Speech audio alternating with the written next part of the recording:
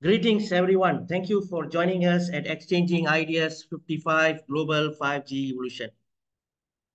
A warm welcome to the great speakers around the global. Thank you for joining us at Exchanging Ideas 55.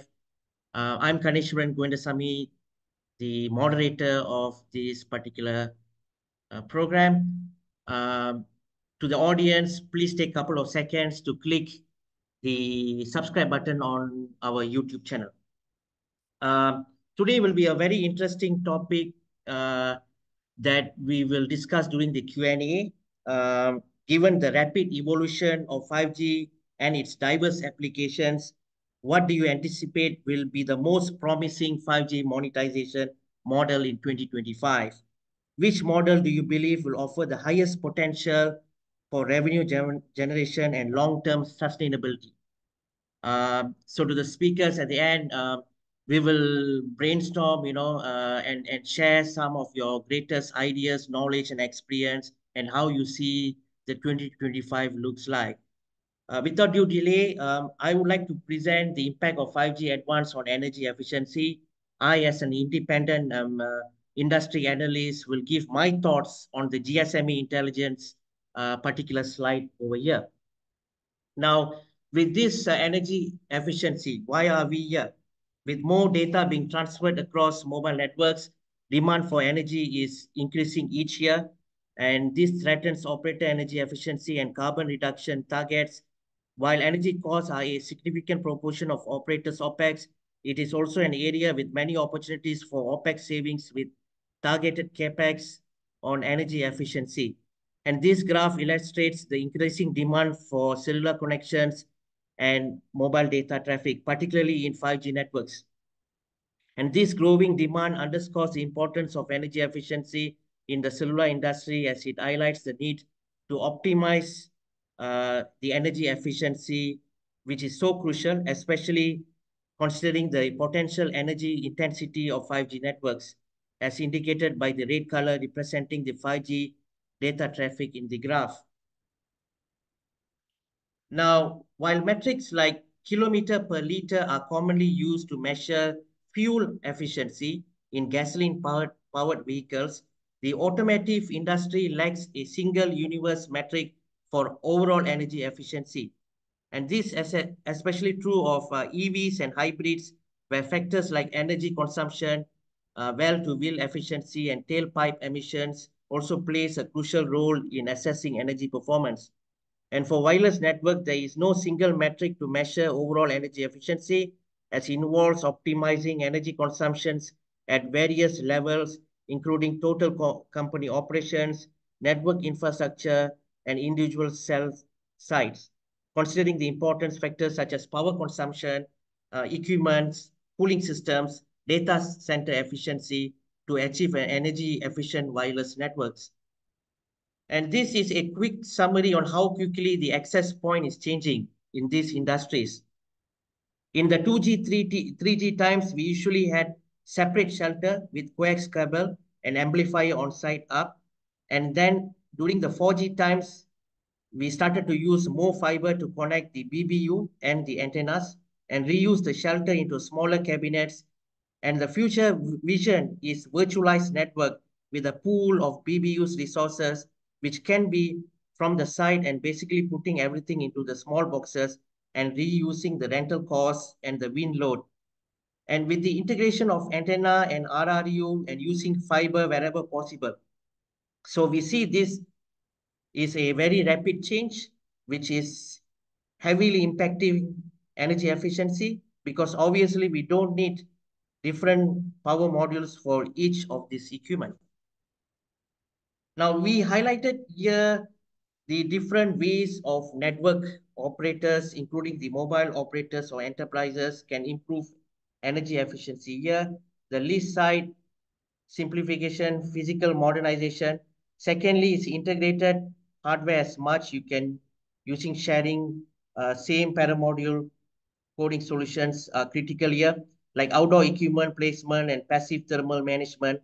AI and resource optimization helps operators to use their energy resources more efficiently.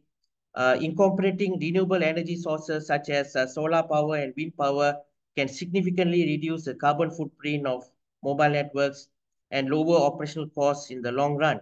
So by combining these strategies, mobile network operators can achieve significant energy savings, reduce the environment impact, and lower the operational costs. Now, in traditional setup, each band would have its own separate components. Each of these components would house its own power module. And by integrating multiple bands into a single unit, multi-band radio reduces the number of components, leading to economics of scale, shared power modules, and reduced wind load, rental costs, and maintenance efforts as well. And this ultimately results in a more efficient, cost-effective, and simplified mobile network infrastructure. And this slide highlights various cooling solutions for mobile network equipment, focusing on passive cooling techniques. By using advanced materials, innovative designs, and high-efficiency components, passive cooling can reduce energy consumption and improve environmental impact, while liquid cooling offers efficient heat dissipation. Its implementation may be limited by local climate conditions. Overall, the combination of these strategies aims to create more sustainable and energy efficient mobile networks. Now, energy efficiency, especially in sectors like data centers and telcos, is high data intensive area. AI can be used to optimize network resources across 3 domains: time, frequency, and spatial. AI can significantly enhance network efficiency by optimizing resource allocation in the time domain. By analyzing real traffic patterns, AI can intelligently allocate resources like bandwidth and power based on fluctuating demand, ensuring optimal utilization. In frequency domain, as new frequency bands like millimeter wave and 5G are introduced, the AI further can optimize their usage, ensuring efficient utilization of network resources and reducing the overall energy consumption. So lastly, this slide highlights the benefits of AI-driven power savings in this time domain. While traditional approaches rely on preset capacity, AI can dynamically adjust network capacity and power consumption based on real-time traffic patterns. And this leads to significant energy savings by avoiding over-provisioning during low traffic periods. And by aligning resource allocation with actual demand, AI empowers networks to operate more efficiently and sustainably. So I think this is overall my presentation. And let me introduce our next speaker, Thomas Degen from Cologne, Germany, to present on telecommunications metaverse, the telco niche in industrial metaverse. Over to you, Thomas. Yeah, thank you, Karnish. Thanks for the introduction. Good morning, good afternoon, good evening, good night, wherever you are watching this session.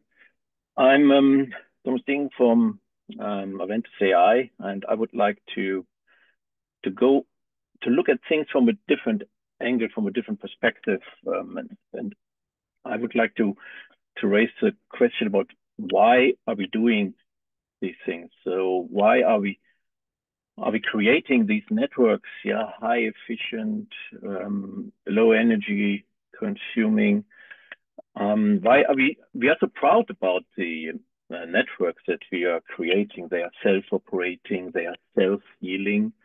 We deploy massive network functions for various aspects, and we are quite proud that our network infrastructures can stand load 7/24 with zero downtime. But why are we doing it, and what's in advance for the rest of the world? And let me start a bit controversial with Facebook founder Mark Zuckerberg's vision of his view of human interaction with bots, with avatars, and the like that he introduced in 2021 at the Metaverse. Actually, it started 2 years ago as his Horizon project to create a digital world where people, users, are immersed through virtual environments and with massive kinds of assets, gadgets, equipments interconnected, with virtual reality, augmented reality, extended reality via mobile devices and the like. But actually, this kind of metaverse that he envisioned was supposed to be social. So people should be able to meet up other people for entertaining, for work purposes, and for socializing. Doesn't matter about time and distance where they were, and they should interact with each other in a virtual economy. Yeah, users were supposed in that ecosystem to buy and sell goods, so B2C possible, and that's all in advance of the mobile internet. Yeah, so that was his vision. Well, now 3, 4 years, 5 years later, doesn't matter when you look at when it has started. That hasn't happened so far. Yeah, so I'm still meeting my wife, my family, and friends in real life. In physics, I don't have my VR headset on. Actually, especially with respect to these kinds of equipment around the metaverse, the headsets and VR glasses and the likes, they're getting end of life by Apple, for instance, who announced their Vision Pro recently. Meta by themselves gave up on developing their Quest VR and Oculus Go headsets. And even Google, with their Project Iris, has given up on kind of high-end mixed reality headsets to develop by themselves. They rather partner with with others like Samsung, Qualcomm, to come up with some better fit for the mass market. However, the kind of paradigm, the metaverse, that has evolved, yeah, and that has been picked up by others, probably by us, yeah, where we are in the smart manufacturing industry 4 sector, moving ahead to integrate the physical and digital world with each other in the industrial metaverse. Yeah, that has not only been picked up by thought leaders like Siemens, Bosch, and the likes. No, it has even come to practice with other key enabling technologies that have emerged in the past, well, probably 5 to 10 years, so to speak, with the rise of AI ML, which is deployed nearly everywhere. I recently watched at ServiceNow Virtual how they are deploying AI agents in the 150s in their current service management platform, Scanadu. The Internet of Things, everything is getting connected from edge to cloud. The edge is eating the cloud, probably prognosticated by Gartner 10 years ago. Digital twin, I like to highlight this kind of concepts of having a representation of the physical world in digital ways, and with newer tools, equipment, gadgets, virtual and augmented reality, trust about, especially for the last mile through networks, cellular networks, mobile networks, because these final, I would say, handy devices are with the user, and we don't wear cables around with us, so we are having to bridge the gap from a network perspective to the end user, the last mile, with secure technologies. The blockchain comes here to speak, yeah, and it's all about with highest automation deployed in our 7x24 networks. This is bridging the gap, and this is leading from the metaverse concepts really into IT/OT converging solution sets and environments at our industrial end user side, where they appreciate the enhancements, the energy less usage of our optimized self-healing networks. Going one step further, the telecommunication metaverse is where things come together from the final integration of end user needs with the kinds of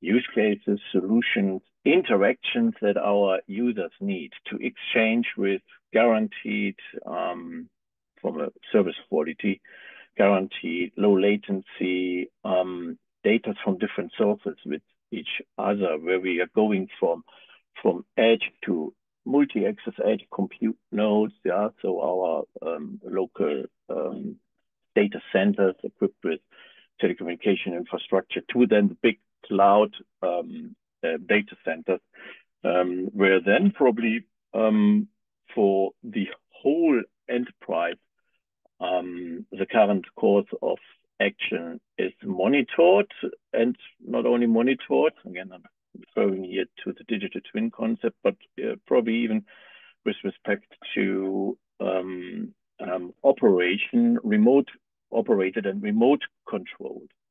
And for this kind of telecommunications metaverse, yeah, amongst collaborative ecosystem, yeah, not every vendor can provide all kinds of services in this chain of interconnected points by themselves, neither from the infrastructure to network to the asset perspective. No, we have to provide in a commercial trustful ecosystem these kinds of efficiency on global scale to then end. And now I'm probably getting the curve here.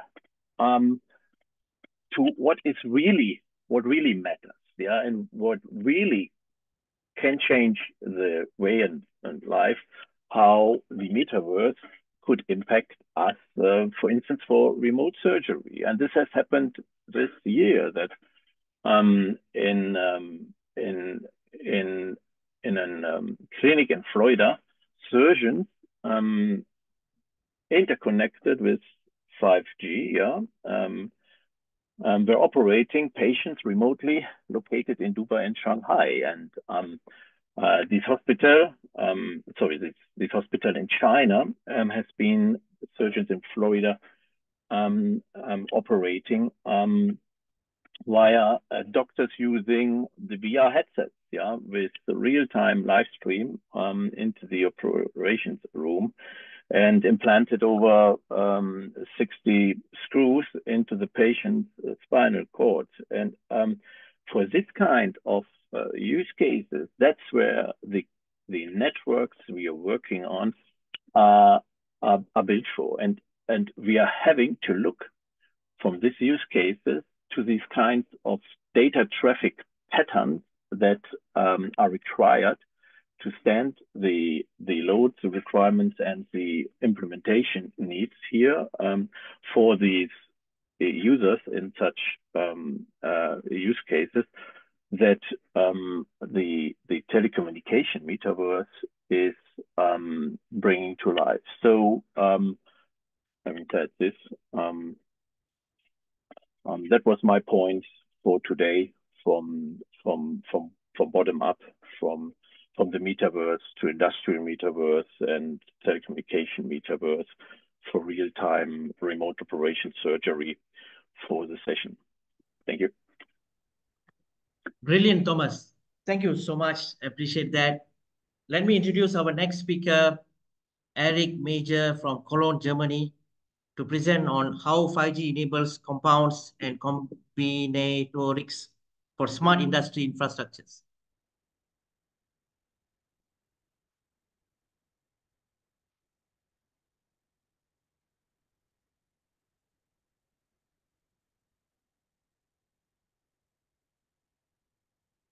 Eric, are you there?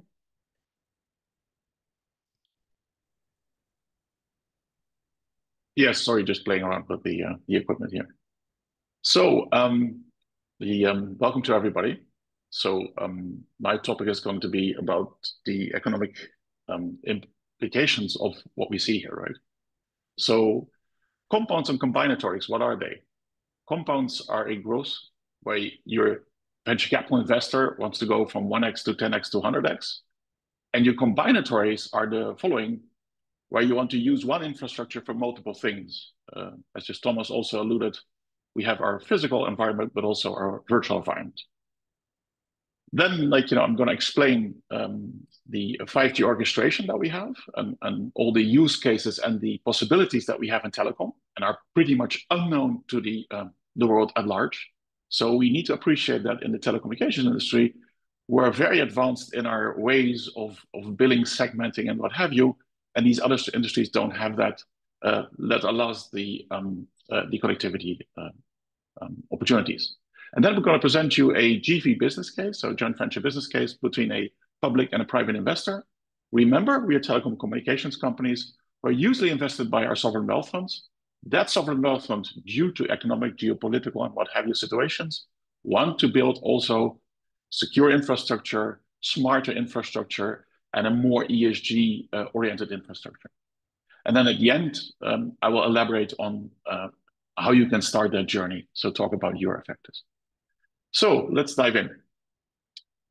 When we talk about the compounds,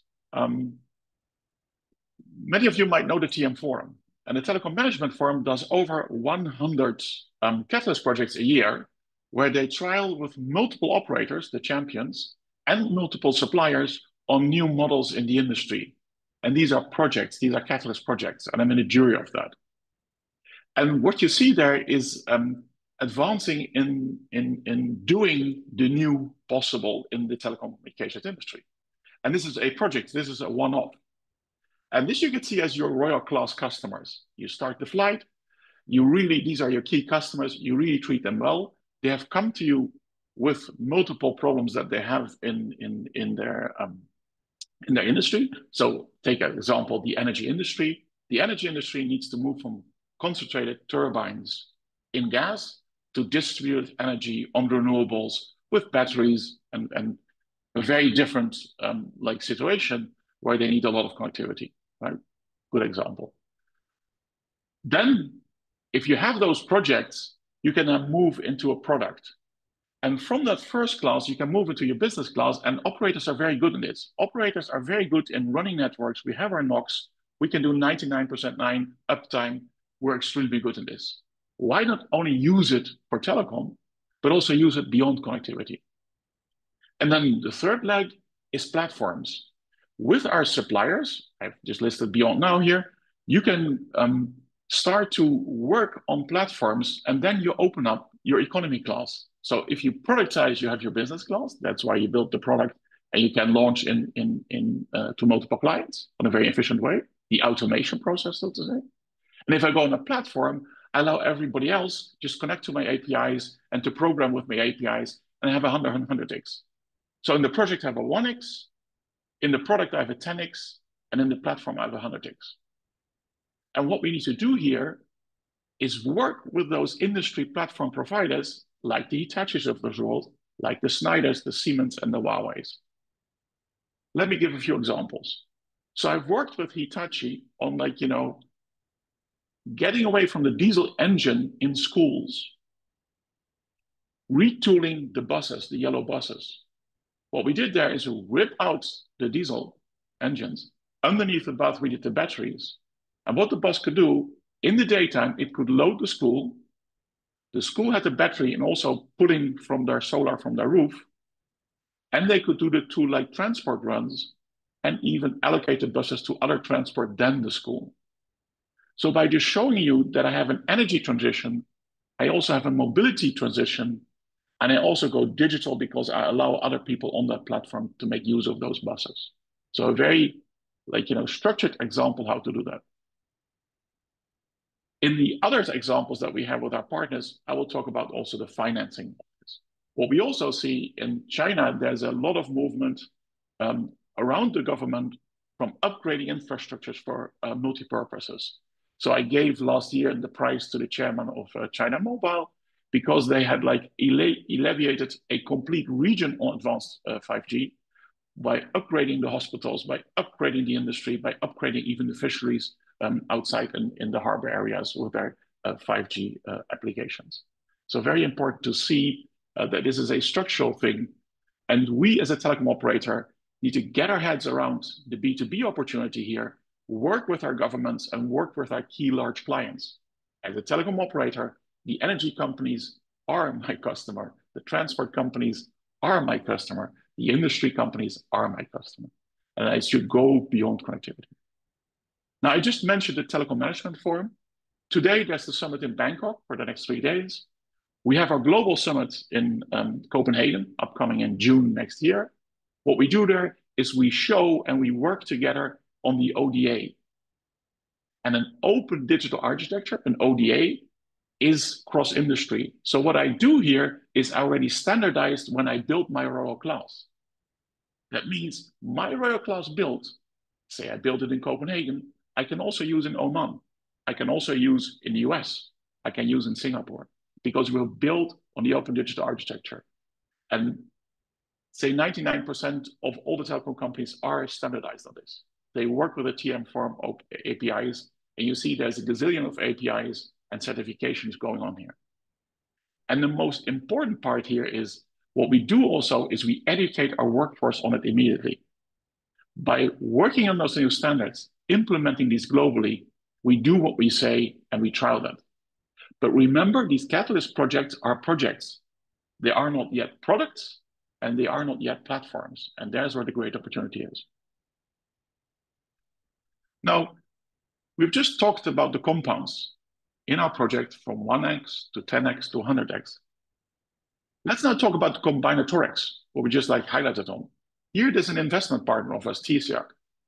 What does TSIAC do? TSIAC is combining public with private funding.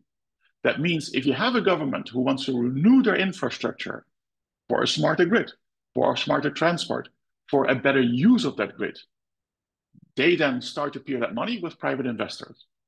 Let me give an example. They've worked together with Schneider Electric and got $500 million of private funded from a large private equity player to fund the Schneider Electric projects around these areas of energy, transport, and digital solutions. So it's very important to work from the beginning on with your financial partners and see that this money is available in the markets. So not only talk, we often talk about the technical capabilities, and these are manifold, and these are extremely powerful. But we need to start to talk to strategy, which is under a huge pressure because they need to get to new revenue sources. As I kind of just alluded, we have so much traffic, we have so much energy consumption. How do you even get to 5G? Well, the business case is not in more connectivity. It's, as I kind of alluded, is in smarter connectivity and multi-purpose combinatory connectivity.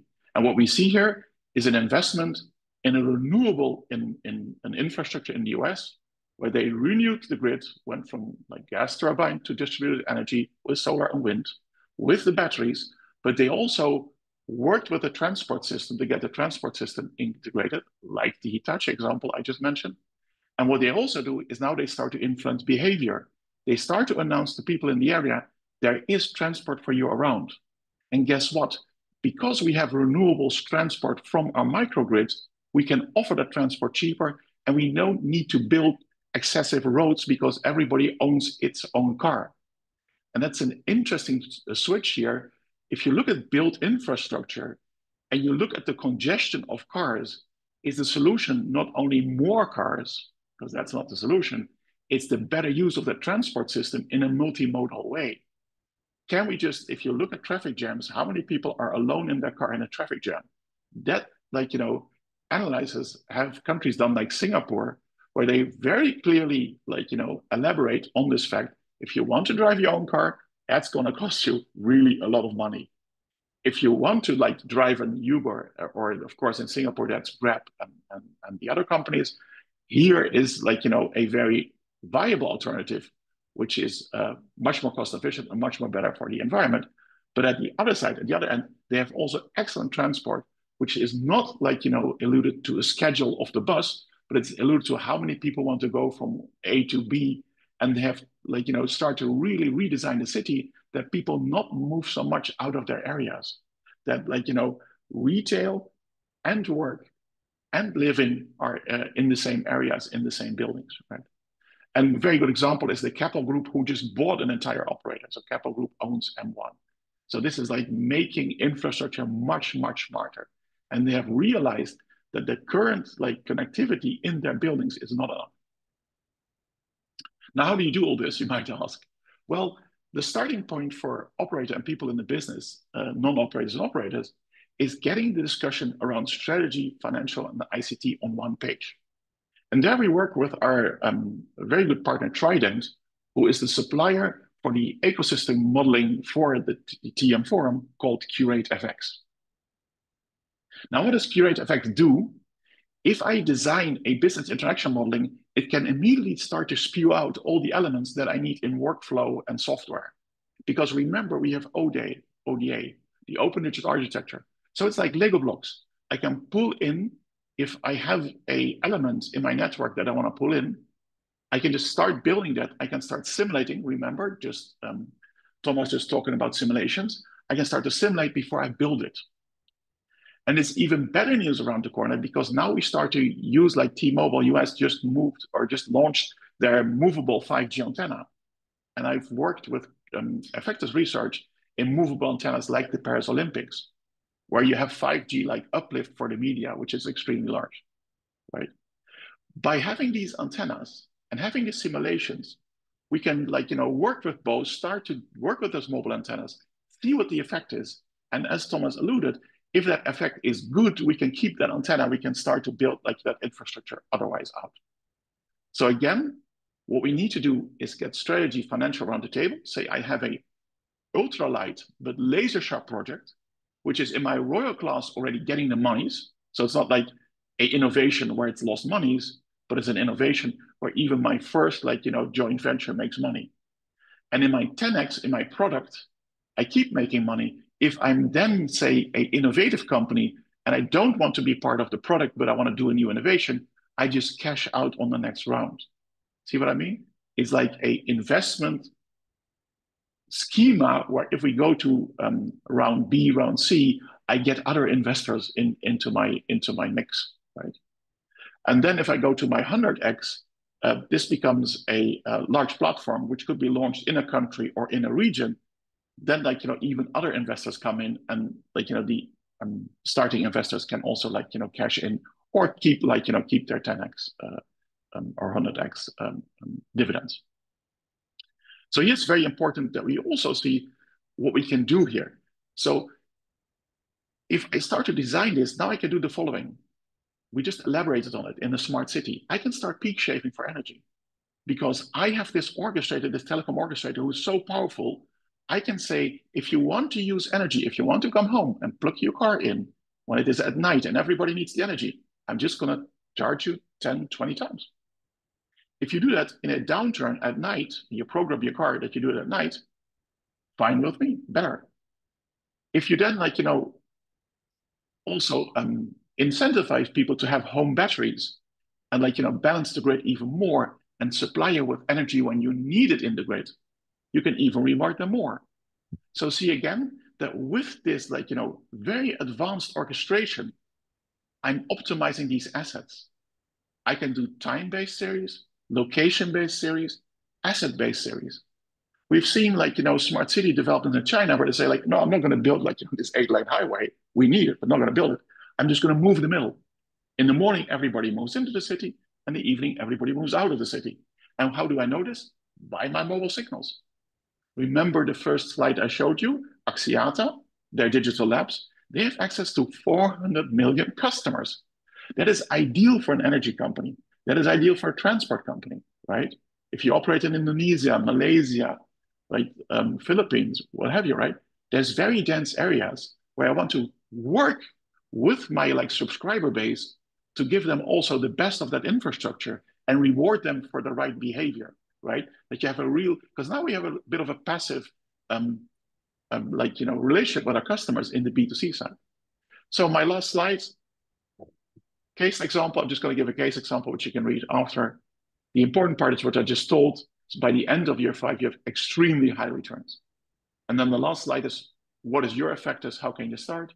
Start that discussion, work with your royal class, work on new value models using the telecom orchestration, remember peak shaving, deliver compounds and combinatories, as we just talked about, and improve even then, generative AI, just don't use it for the back office, start to use it in your approaches, because we will see CPU, GPU, quantum coming up very quickly. Ganesh, thank you very much. I hope that was good. Over to you. That was great, Eric. That was so great. Thank you so much. I appreciate that. Let me introduce our next speaker, Sitara Medieva from Baku, Azerbaijan, to present on the spectrum, IoT, and 5G. Over to you, Sitara. Hello, good morning, good afternoon. So just 1 minute, I would like to share my screen. So, good morning, good afternoon for everyone. So today I'm going to speak about the current landscape of spectrum management, IoT, and 5G in Azerbaijan. So, firstly, before starting to my presentation, I would like to give a brief information about our company. Operating as the first and only satellite operator in the region since 2010, Azercosmos has a unique role as a national leader in space technology. So in 2021, we expanded to become the official space agency of the Republic of Azerbaijan, with a clear mission to promote connectivity and security for future generations. So today we operate 2 satellite fleets, Azerspace 1 and Azerspace 2, serving Ku and C-band spectrums respectively. So our telecommunication satellites plays a role as an important gateway in a joint space that connects countries in Europe, Asia, Africa, and other regions. So to date, we have a stable customer has base in more 45 countries all around the world. And the coverage of the satellites includes Europe, Africa, as I mentioned, Middle East, the Caucasus, and the Central Asia. So the convenient orbital position of Azerspace 1 is 45 degrees east, enables us to be competitive in this industry and ensure 97% customer satisfaction. So our strategic priorities revolve around expanding and securing our satellite capabilities. And a major milestone in securing an orbital slot at 46 degrees east in both the C and Ku bands, established under Azerbaijan administration. As is known, the Azerspace 1 satellite launched in 2013, as I mentioned before.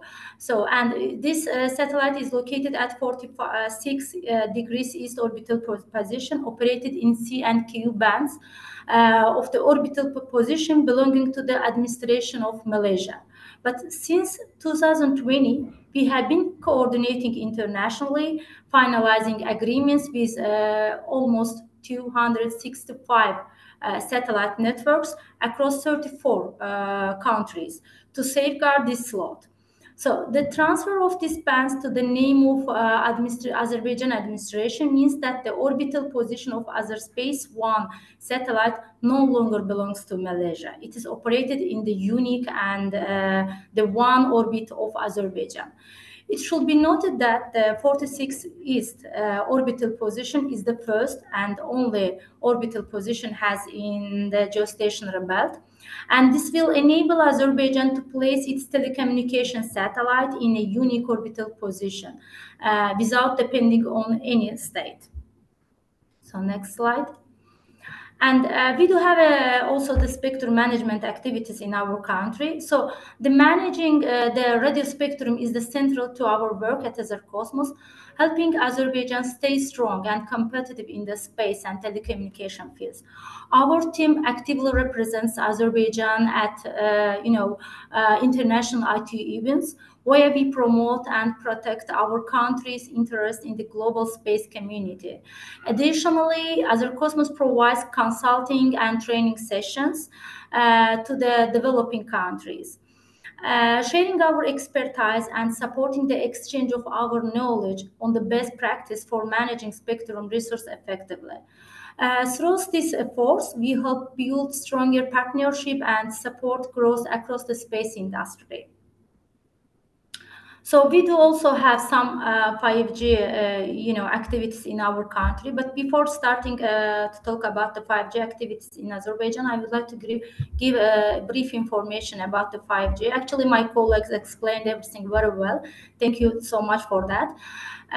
But from my point of view, 5G technology brings a new level of connectivity, offering extremely fast, internet speeds and minimal delays.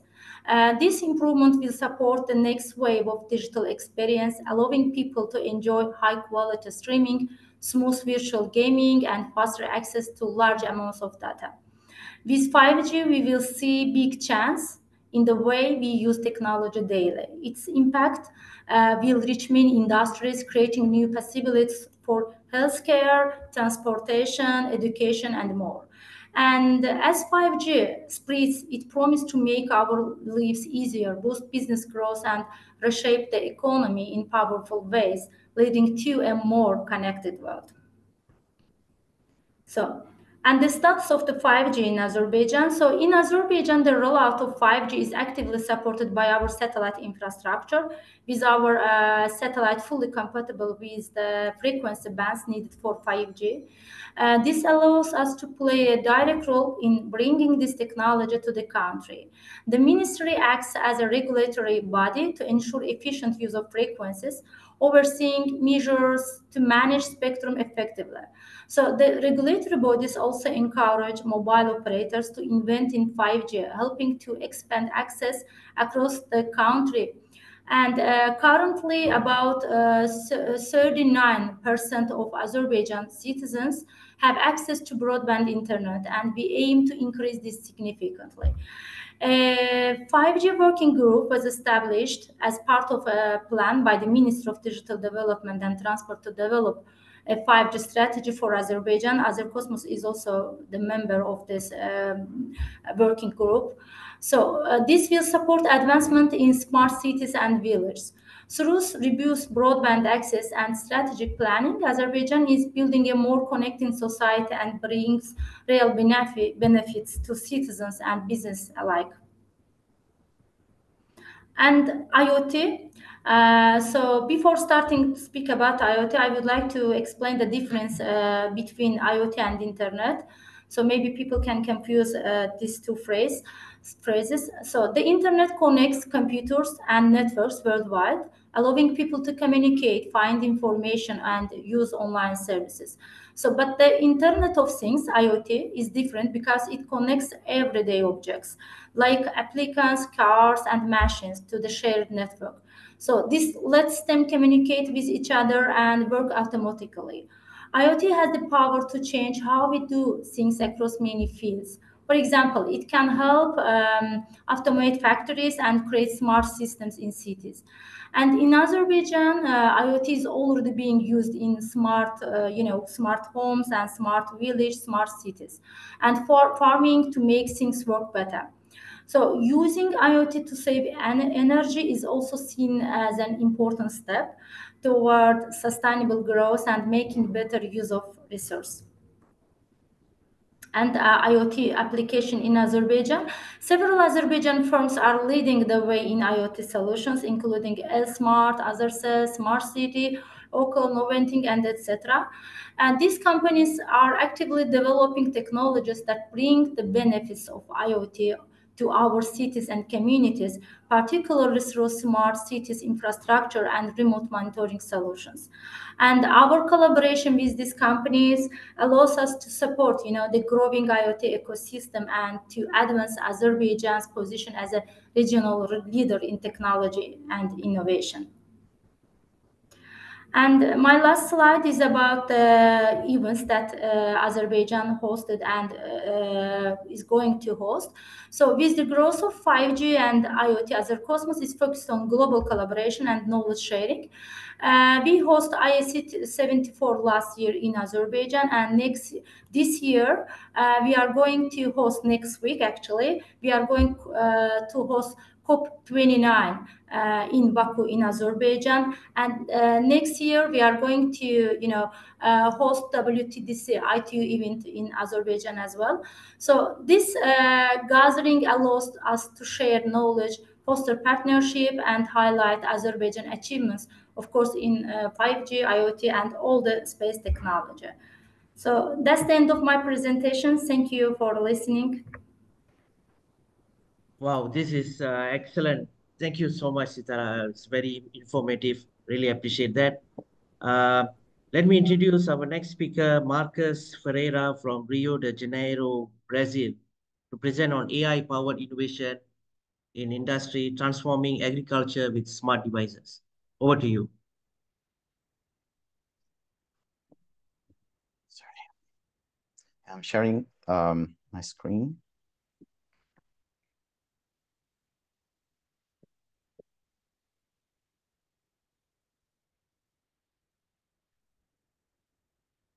Can you all see my screen? Yes, sir. All right. Thank you for the introduction, Ganesh. So hello, everyone. My name is Marcus Ferreira, and I'm a postdoctoral researcher at the University of Illinois, Urbana-Champaign, from the Department of Agriculture and Biological System. And I'll be talking about how AI-powered innovation in industry has been transforming agriculture with smart devices. I'm excited to discuss the innovative role of sensors and how it has been impacting the industry overall. So I would like to address a few topics for this discussion, just to clarify some concepts and ideas. So first, I would like to present the near-infrared spectroscopy and hyperspectral imaging. So we use that to capture spectral information from materials, material composition, and with that we can propose models to enhance quality control in agriculture and food processing. The next is computer vision technology that we also use, and we combine that with AI, and with that we can use to analyze visual data with RGB sensors, and also automate inspection, ensure consistent quality control for food products. Another technology that we use is electronic nose, that it presents itself as with similarities to olfactory human system to detect odors across various applications in the industry, ranging from monitoring, for example, food freshness, for example, in dairy products and meat products, to ripening stages of fruits. And we also have the idea of Nanozyme, which is not a sensor itself, but it can be incorporated and used to enhance the capability of sensing devices. They are basically engineered particles that mimic the catalytic action of natural enzymes. And with this technology, we can enhance crop growth, improve nutrient absorption in agriculture, and also detect pesticide residues, for example. So together, these technologies are revolutionizing the industry by improving efficiency, accuracy, and product quality. So at IOS now, which stands for Illinois Optical Sensing and Nanozyme Engineering Lab, we are applying all these technologies. And I take great pride in our impactful work there. So basically, we divide this facility, this space, into 3 specific areas or labs.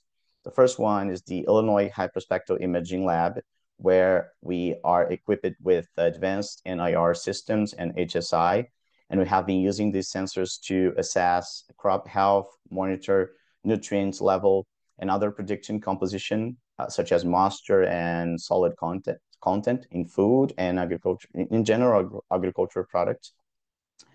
We have the ISAL, which stands for Illinois Smart Analytical Lab, which is the lab that I work 100% of my time. I dedicated over 1 year of working on that lab, and I use their RGB sensors, computer vision application, and also I work with noses and NIR systems to integrate smart devices, such as smart dryers that I'll be presenting in just a minute. And also we have the Illinois Nanozyme Engineering Lab, which we work with Nanozyme, and we have promising application in agriculture, and we have also created biosensors for food safety and soil health monitoring. So following our research line, we have utilized NIR and HSI sensors for numerous industrial challenges to enhance quality control, create optimized systems, reduce loss, and also improve overall efficiency, and also maximize productivity and sustainability in the industry level. As I mentioned, in ISO, which is the lab that I work full-time, I have been conducting research using INOLs alone, and also with the integration and incorporation of RGB, NIR sensors, HSI, to deliver a wide range of application to the industry. We are also proposing some miniaturized devices, for example, the ones that we can use in greenhouses and to test and monitor crops, and they can all be linked in a Wi-Fi system, so they're all connected in different sections of the greenhouse to deliver precision in data acquisition and also data treatment and evaluation. And from the nanozyme perspective, we have the inorganic nanozymes that have been established since 2007. It is a widely used approach in the industry. They mimic natural enzyme activity pretty well, but they are very they're costly. So basically, what we are proposing is the creation of the manufacturing of organic nanozymes. They are cost-effective, eco-friendly, and also with the potential use for food agriculture. I'll be focusing for the next slides on the NIR, HSI, and RGB INOL systems, since those are the technologies that they're aligned with my research. So this is a prototype of INOLs, which I called Fusion INOLs. It is an AI-empowered fusion nodes. I designed this equipment from the scratch at ISAL, which is the lab that I've just mentioned. And it's composed of 8 MOS, that stands for metal oxide sensors, and RGB sensors as well. And it has a temperature and humidity control on top, as you can see here. And it is meant for a broad variety of products and full connectivity with Wi-Fi and other connectivity capability that you can control it from your house or from any other place that you are. You can connect to the lab and then turn it on and then get the work done. We are using this device on an ongoing research for the detection of egg gender. So basically, the industry, it kills 7 billion male chicks every year, and that leads to $3.5 to $14 billion loss annually. So the idea is simple. You can take the eggs, place inside of the equipment, and then it will evaluate for the VOCs or volatile compounds release. And then based on these volatiles, we can determine if the egg is male or female within 4 to 5 days, which is reasonable time to get rid of them before you conduct to like 30 or more days until they turn into fully chicks, and then it can be just thrown away. Other opportunity and possibility to use this device is to detect freshness assessment in food industry in a wide variety or range in many possibilities for quality control. So this is like for the egg evaluation is not the only capability of these device. So basically, we also have an ongoing research on drying systems. So I have built a dryer from the scratch as well, attached to RGB and NIR sensors. And we use that dryer to determine predict the endpoint in real time of any dried goods. We have called it Smart Dryer, of course, and it's composed of the basic principles of a normal dryer, power supply, a fan, a heat element, controlling for the air flow. And we have the sensors, as you can see here, from 6 to 9 NIR, RGB, and electronic nodes. We also have a scale to account for moisture loss and water loss.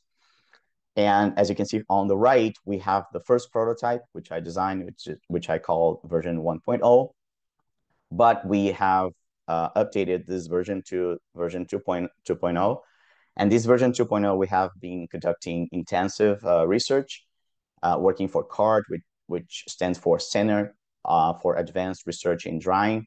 It's a group that they focus on developing innovative drying technologies to enhance energy saving and product quality overall. And we have determined the endpoint of apple slices using this device.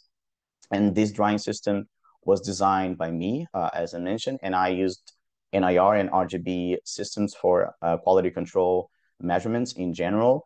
And also, for example, for the RGB sensing, I was proposing the determination of the area reduction, and which means shrinkage for the same apple slices.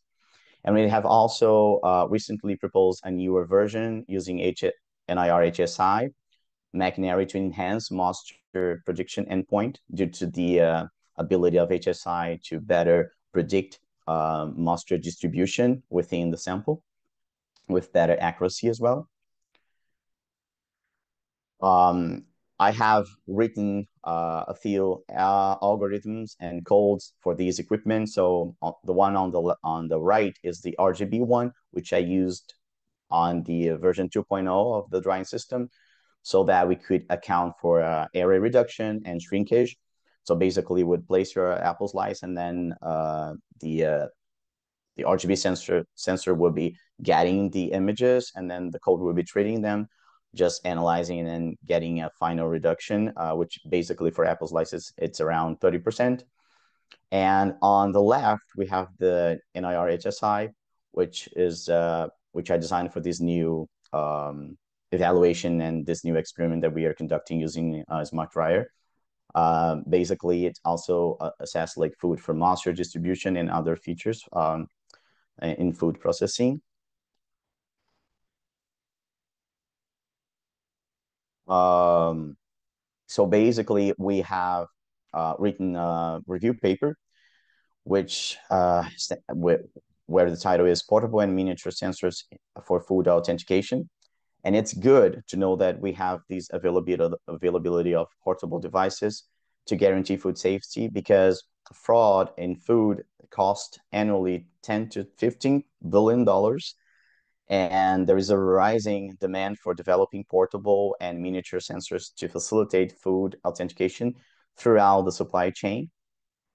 So we are happy with that. And we have also proposed a new research line with a new proposal that basically accounts for the AI enhanced inline spectral sensing technology for forecasting beef tenderness, so this time for the meat industry. And basically it implies the application of HSI system to predict tenderness accurately and potentially allowing producers to adjust processing or grading based on quality. So this is the newest research that we have been conducting at ISO. Thank you. That's all I have to share. Thank you so much for your attention. Oh, this is brilliant. Thank you, Marcus. I really appreciate that.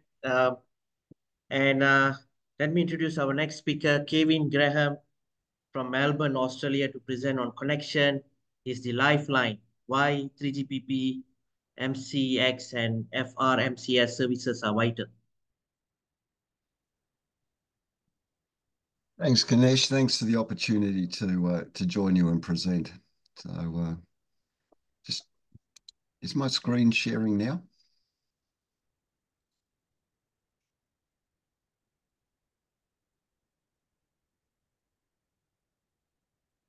Yes. Wonderful. Look, thanks for the opportunity. I like the name of this forum, Exchanging Ideas. The Critical Communications Association that I lead as the global CEO is all about sharing ideas around delivering capability for a safer, more connected world, and particularly empowering critical communications users like those indicated in this slide to leverage secure, trusted, and particularly standardized connectivity.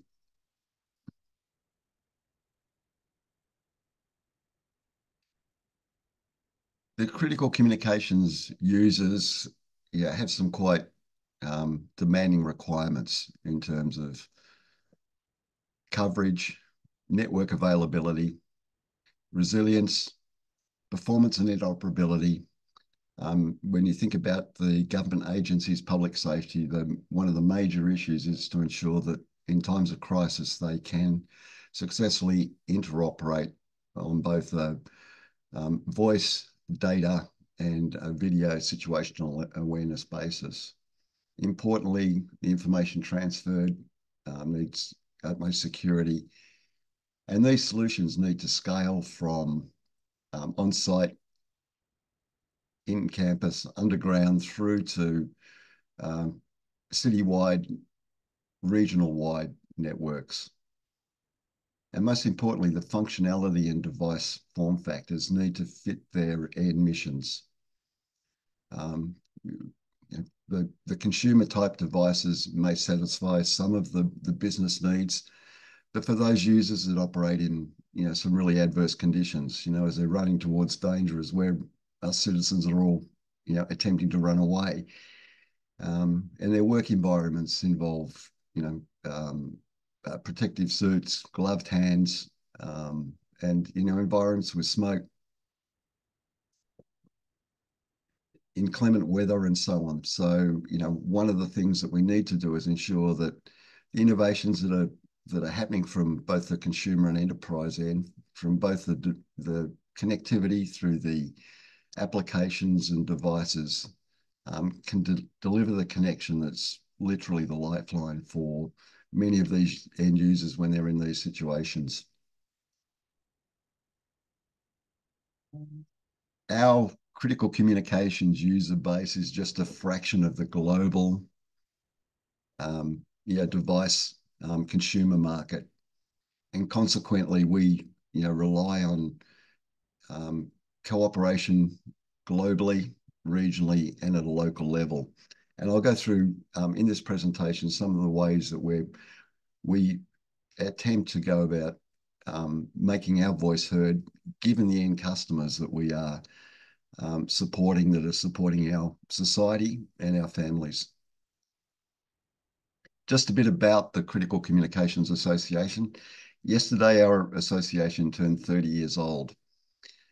We started out originally working with public safety to define a narrowband standard called TETRA, and that's been widely adopted across the world.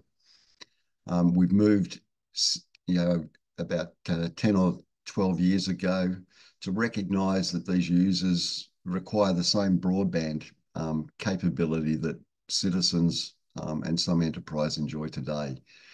So we work with the standards bodies. We became the first market representation partner into 3GPP with the same aim to sort of catalyze a multi-vendor standards-based ecosystem that was based on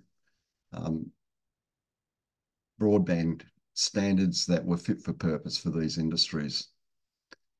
And we're pleased to have a membership that spans from industry, academia, through to major mobile network operators who are delivering capability to governments already, the likes of AT&T, BT, STC, Telefonica, One New Zealand, and Spark in New Zealand. And this is all about cooperating to leverage some of the innovations that have already been spoken about prior in this session. How do we bring those and leverage those to our government and critical communications industry? We're a small but global association, and we rely on collaborations with obviously standards bodies, test houses, certification bodies, and also the peak associations representing some of our vertical critical communication user markets, like utilities, like railways, government operators, public safety, emergency number answering, and so on. Like everyone else, our journey has been narrowband on the right-hand side with Tetra and P25, which is standardized narrowband systems. But now, as a result of the work in 3GPP from LTE Advanced Pro, we now have a suite of mission-critical capability known as MCX in the standards. And, you know, we are working with our partners and 3GPP to progress the evolution of these standards through 5G and into 6G.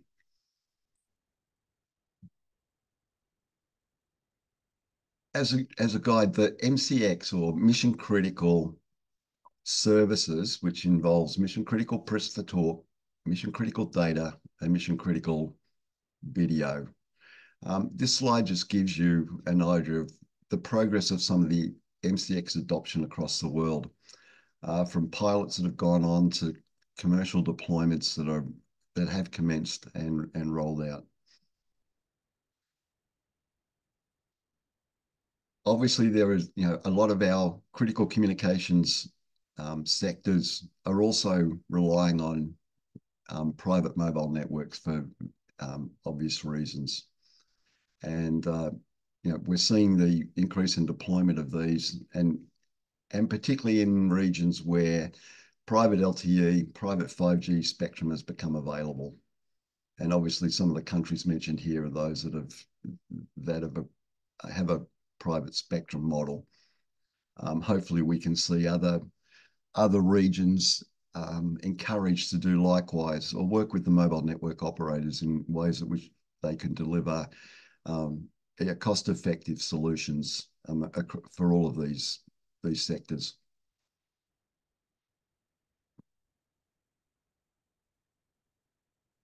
We work with our partners around the world on a common ecosystem of layers. At the top, we need to make sure that government legal policy spectrum frameworks are supporting the adoption of mission critical capable standards, their implementation through to networking, deployment and environment, and then the applications that can be made available to the end users.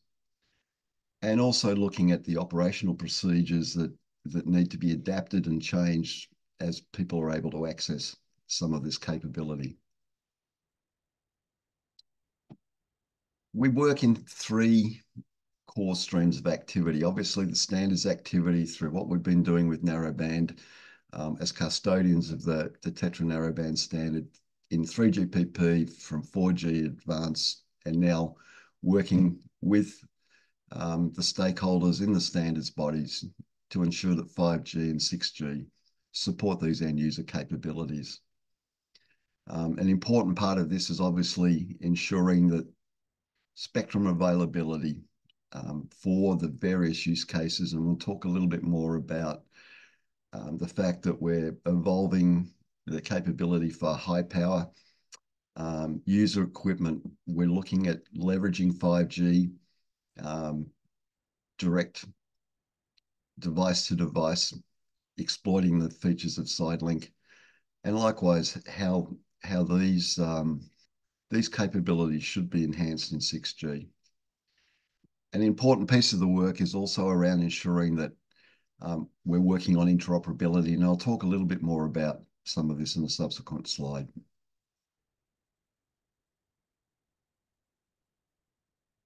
As part of our work, our stakeholders come together to pull together world-best advice and guidance, and these are just some of the areas that we've been working on. Some new work that has just started is in respect to ensuring there's a way of narrowband systems working with critical broadband systems, as these large user groups and nations look at their dual working and or transition to their mission critical broadband future. High power UE is another one that's important in conjunction with device to device to extend the coverage range that are required by our end users. And obviously control rooms feature fairly heavily in the end use sectors that we are actively involved. We do a lot of this work through specific task forces under our critical comms broadband group. And just you can see here on the screen the sorts of activities in terms of guidance around mission critical broadband applications, spectrum evolution. Our use cases require quality of service, priority and preemption, and therefore there's a lot of guidance required around delivering that capability. Connectivity, looking at all forms of connectivity. It's realized by our community that to get the coverage and availability required and the redundancy, multiple connectivity is required from terrestrial networks to non-terrestrial. So the work in 5G, non-terrestrial and future 6G is really important as well, direct-to-device capability. And then there's all the field operational side in terms of orchestrating massive mission-critical video, mission-critical broadcasting, and also understanding some of the challenges in implementing this capability on practical networks. And at the other end, we're also looking at helping the ecosystem evolve devices that meet end user requirements in these particular sectors. For quite a while now, we've been involved in ensuring that we develop a testing, certification and conformance regime similar to what has prevailed with our narrowband technologies such as TETRA. For years now, we've been involved in the ETSI plug tests, helping with both the MCX and the Future Rail mobile communication solutions, allowing vendors to mutually cross-test, and as a result of that, also validating the standards. And each year we hold sessions on both of these streams, the next one in Texas A&M in a joint program in February.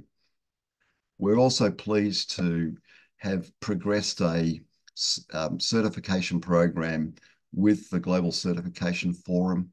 So we're building the capability to certify devices with mission critical functionality, 3GPP, MCX, in a similar way that consumer devices and IoT devices are certified by GCF. And we're looking at trying to extend that into both performance testing and also interoperability of devices networks. One of the things that our end users are pulling together on is trying to harmonize across the globe, ensure that we're procurements are moving along a standards-based certified product basis so that interoperability confidence can be assured. One other part is obviously our involvement in socializing some of the needs of our community into the future 6G. And the core themes again for our industry are around delivering guaranteed service, ensuring that deployment and coverage meets requirements, that resilience and robustness are key platforms in a 6G future, and most importantly, that security is supported. Quick plug for our annual international conference each year. Our community comes together in a global conference in June next year. This will be held in Brussels, the home of the EU. And obviously, this brings together all of the stakeholders, existing government operators and mobile network operators who are moving forward or contemplating delivering capability to both government, public safety, and sectors like utilities, industry, energy, resources. So with that, I'd just like to finish our success and the success of our societies and the government agencies and critical industries that support our families and our societies is really important. And we can only drive this if we cooperate both at a local and international level. We work together with the innovators in our industry, the standards bodies, and that we bring together all of the network providers, industry and end users to understand and deliver that capability in a form that is sustainable and economic. And that's going to require bringing scale, which means cooperation between our different critical comm sectors. And finally, it's important that through this that we drive the innovation and draw through the innovation that is clearly happening within the 5G space, and we're seeing the evolution into 6G. So ultimately, we're all about support critical comms regulation, standardization, certification, because really this connection is the lifeline to these end users, and actually is more and more, as other use cases we've seen in this presentation, are all becoming mission and business critical. So thank you for the opportunity, Kanesh, and thank you for the opportunity to socialize our message across our broader ecosystem. That's very impressive. Thank you, Kevin. Really appreciate that. Let me introduce our next speaker, Srija Gadiraju from Munich, Germany, to present on how 5G is transforming additive manufacturing. Over to you. Thank you, Kanesh. Let me just quickly share my screen.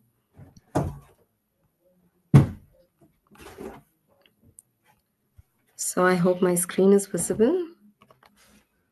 Are you able to enlarge to full? Yeah, we'll do one. Yeah. Does that look okay now?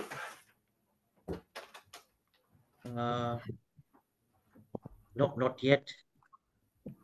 Okay.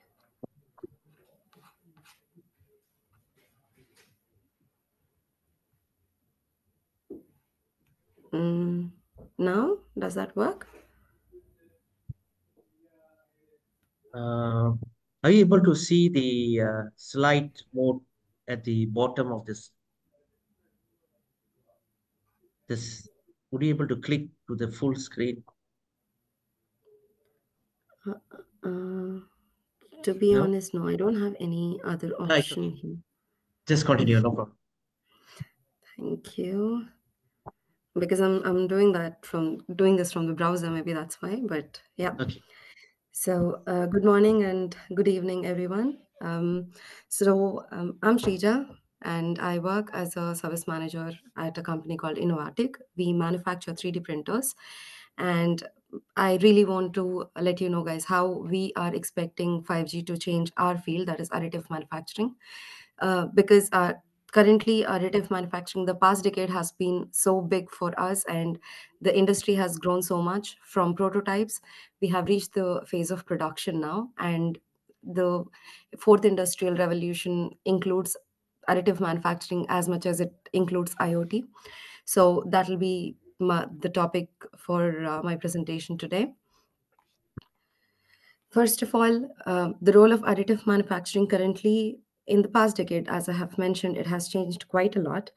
We have started with prototyping, and now we are almost there with the continuous production, because we as a manufacturer, we produce industrial 3D printers, and we are almost producing the end parts for the customers according to their needs. How does 5G is going to play a role in it? Currently, we are having multiple ways of watching how the production is going on, and to see the performance of our machines online. But 5G is going to change that to a great extent, and it's going to enable us with real-time monitoring, automation, and of course high-speed data exchange. For us in additive manufacturing, the real-time monitoring plays a key role, it is the same for the traditional manufacturing process as well. But the key concept of additive manufacturing is our ability to change the models and the ability to change the designs quickly than traditional manufacturing. So there, real-time monitoring is going to add a great value to us when we are printing a part using our printer. If only if the print is not being successful, and we are knowing that immediately, that will be the first phase for us where we are improving our processes. And also it'll help us, 5G is going to help us with the feedback loops. As the previous presentations mentioned, we will be able to use image processing, and then we will be able to identify the error before it actually happens. So that's gonna save us a lot of time in the industry. And we, at the end, we want to integrate our additive manufacturing, the modern technologies, with the traditional manufacturing. So there should be a possibility of having CNC machines and metal 3D printers and plastic manufacturing printers in the same factory. We can imagine that using a digital twin or smart factory now, but to make that happen, we would need a lot of automation, and that's where 5G is going to help us in the future. The benefits of real-time monitoring are as similar to all the other industries. We will reduce our downtime to a great extent. There are industries, or there are companies which are completely dependent on 3D printers for their production. In these cases, by having the real-time monitoring, we can reduce the downtime quite a lot. Coming to the next part, once we reduce the downtime, that comes to the quality of the part which you're printing. Again, with the real-time monitoring, combining the feedback loops which we are getting, we will be able to do the quality control much faster than what we are doing now, because currently we don't have ISO standards for additively manufactured parts, and we really have to the human intervention is quite a lot for now. So there we are expecting 5G to help us, and to take us to the next steps of very efficient printing with our printers. So also the on-site data processing, I work in service, so I definitely can say that when you have issues with a printer, it'll take at least 2 to 3 days. If it is a big issue, it'll take 2 to 3 days for us to identify the issue, what part is gone, and how can you repair that. So that's where we can rely on 5G, that we are feeding a lot of data every time we are dealing with an issue, and the more issues we deal with later, it's going to help us reduce this whole time to identify the issue and address the issue, and then bring the production back. When we are talking about on-site data processing, we can also talk about the real-time analytics. Like this applies particularly in the application team, where they are developing the parameters. Every time you actually use a new material to print, you need to experiment at least for a week to get the right quality, and to get the quality which you are looking for. This is where again we can rely on feeding in the data and then getting the output. And on the whole, we are reducing the time which we need for developing a process to print a part with additive manufacturing. So on the whole, we can expect, or we will be looking at a future where we have smart factories, as I have mentioned earlier. We are looking for a plant where we have traditional manufacturing and modern manufacturing technologies together, and 5G is going to play a great role there by connecting all the machines together, and by giving us the opportunity to monitor and streamline the process altogether on a computer screen, I would say. And we want to see a future where everything is automated, and we have multiple printers all together, and we have print factories along with the traditional methods where we are manufacturing products continuously. Also, when it comes to the real-time adjustments, we are looking at a phase wherein we are doing predictive maintenance rather than doing the maintenance after the issue. We are predicting the issue with the feedback loops, and then we want to address them right away. Now, I just want to let you know about the recent use case or case study. Airbus has already started doing this, not with modern manufacturing, but with the traditional manufacturing. They have introduced their own 5G network, and they have created a completely, not completely, but semi-automated production plant in Toulouse. And they have automated quite a lot of their production. They have AGVs connected with their production lines, and they have published it that they have increased 20% of their they have seen 20% of increase in their efficiency. And UK is the next country which has invested quite a lot. This AMRC 5G factory, they are not really concentrate they are not producing any particular part. Rather, they are giving the solutions to different companies, and they are helping the companies with smart solutions, and they are laying the path for the companies to adopt that path of automating their complete lane. And with this AMRC 5G factory, for now, we are looking at a more streamlined process wherein they are going to let the other companies lead their way towards the 5G integrated smart factories and creating their own print firms, etc. But also, we have when we are talking about the possibilities and the best things which can happen with 5G, we also have considerations when it comes to manufacturing.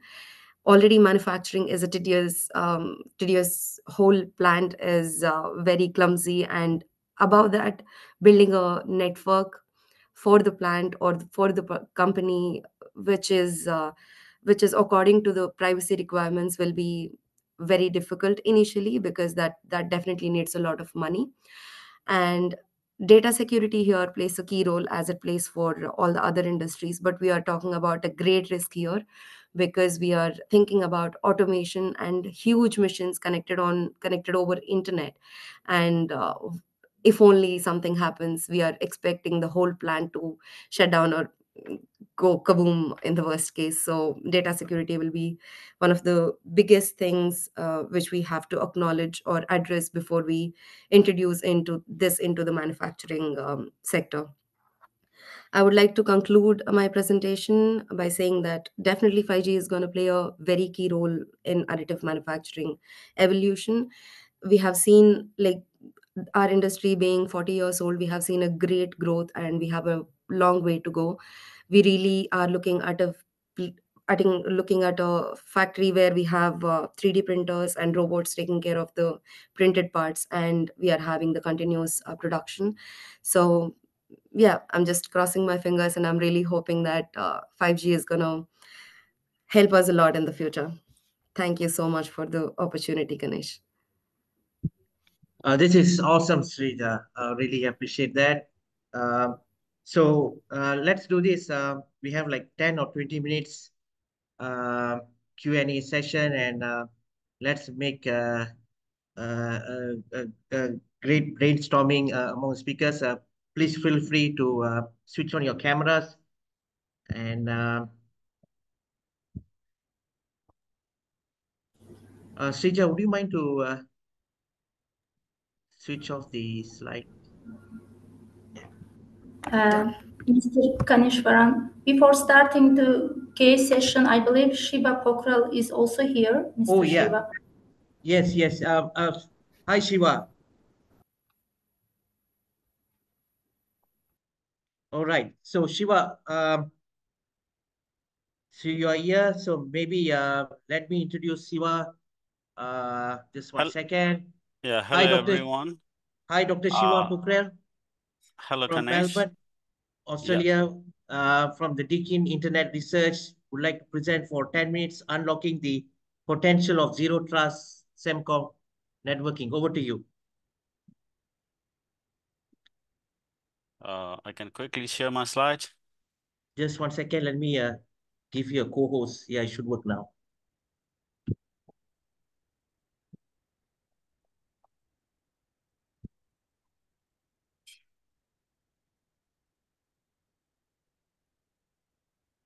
So it's not giving me option to share my slide. Yeah, I think I can do it now.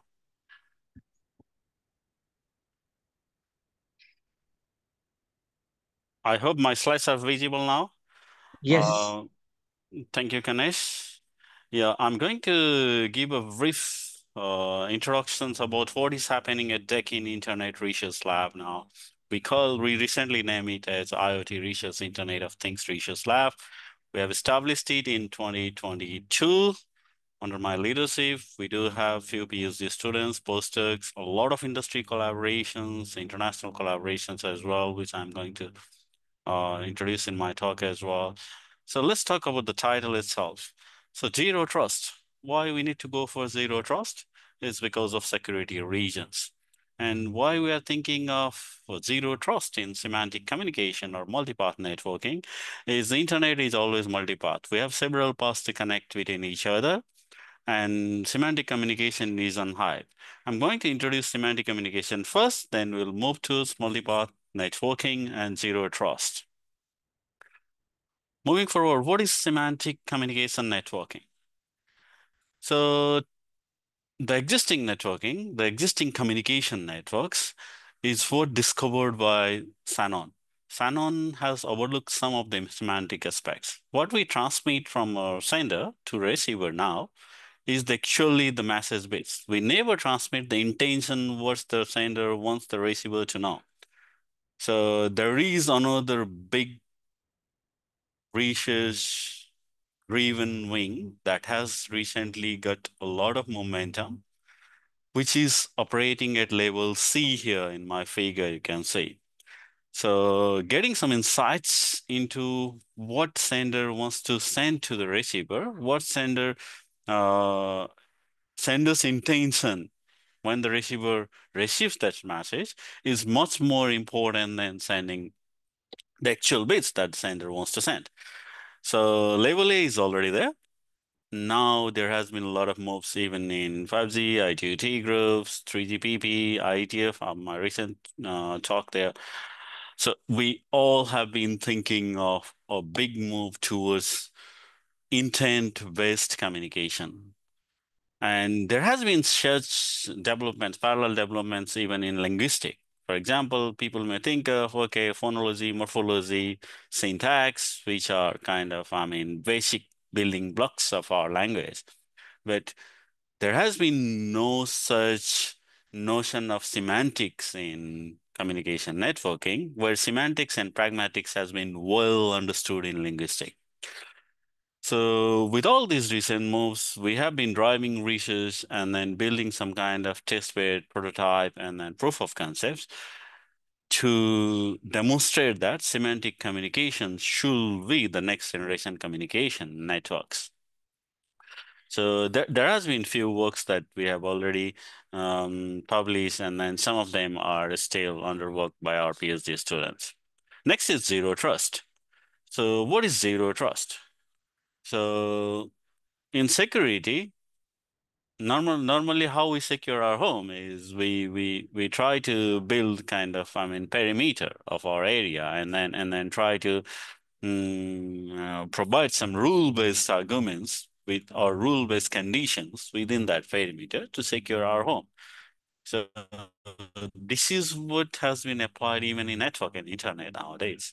We all are focused to perimeter-based systems where we define our radius and then establish firewall and some other security mechanism to do that. But with all these moves towards semantic communication networking, 6D networks, and then all these evolution of large language models and experience-driven networking, more ML and AI-based networking, such security norms, which we can call it as the seminal norms, won't be able to make our networks secure. So that's the reason we're moving towards Zero Trust. Zero Trust is a completely new concept, which has been standardized by NIST recently. And it operates on the principle of like never trust, always verify. every device in a network should have a specific verification mechanism to develop access control for that device. So when we do not trust each other, we always want to verify each other in the network, then there is no norm of perimeter-based networks that we need. So yeah, we have done some kind of algorithmic structure and proof of concept has been developed towards decentralizing zero trust, because centralized concepts of zero trust may not directly apply in modern network, which is fully distributed and decentralized. The one that is standardized by NIST is centralized. The one that DECIN has been developing is fully decentralized one. And this is the idea behind it. What you can see on the left panel is fully centralized version, which has been standardized by NIST. The one we developed is on the right panel, this box and this box here, where we demonstrate ways and develop proof of concept on how we can decentralize policy engine and make it operate with the policy administration procedures so that we can fully operationalized in a distributed fashion. Again, a few of the articles and technical reports and proof of concept has already been there, and the links has been posted here in my slides. Next important concept that I was thinking of talking today is multi-path networking. So what can drive multi-path networking? Is again, TCP has been the fundamental internet protocol for 30 years now, and there has been several versions of multipath TCP being developed and verified. We are kind of first to develop GQL-based multipath TCP with GQL again is a kind of AI/ML, tested AI/ML protocol, which has been quite substantial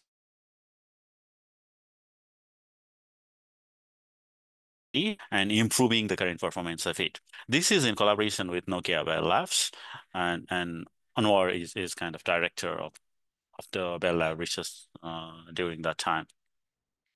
Again, so a kind of article has already been published on it. We are still working on the proof of concept while our test bed has been verified in-house research lab. In parallel, we have also been developing multi-path congestion control, a kind of not only source control like multi-path TCP, but moving towards network control as well. Again, driven by a kind of deep Q-learning aspects or and deep deterministic policy gradient aspects. So more towards AI/ML driven multi-path congestion control.